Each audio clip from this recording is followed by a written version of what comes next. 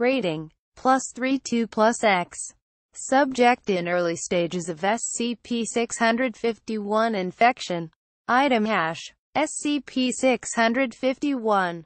Object class, Euclid. Special containment procedures. Subjects infected with SCP-651 are to be kept and treated in the secure medical wing of site.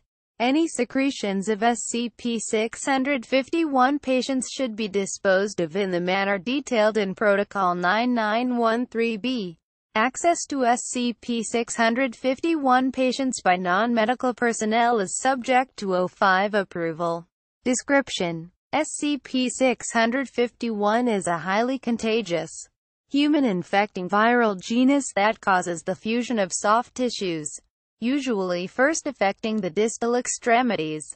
The effects of SCP-651 can be observed early in the form of webbing of the fingers and toes. SCP-651 spreads to affect the entire body, typically fusing the subject's thighs and cubital fossa, and eventually causing the mouth, ears, eyes, nostrils, and anus to seal completely.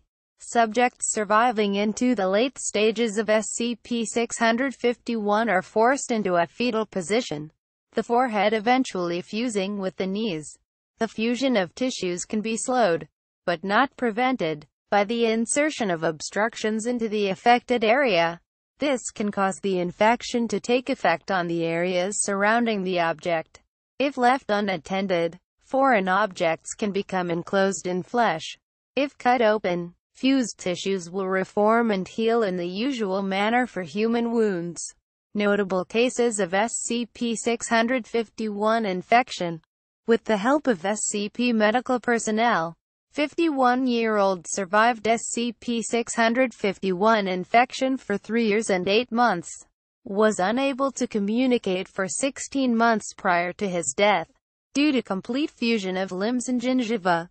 A tracheotomy was performed to allow to breathe during this time. Died from internal hemorrhaging resulting from the obstruction of feces, caused by the closing of the rectum.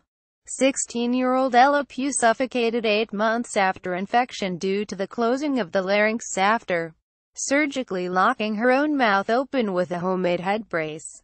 Contracted SCP-651 7 months into pregnancy and died after 3 months.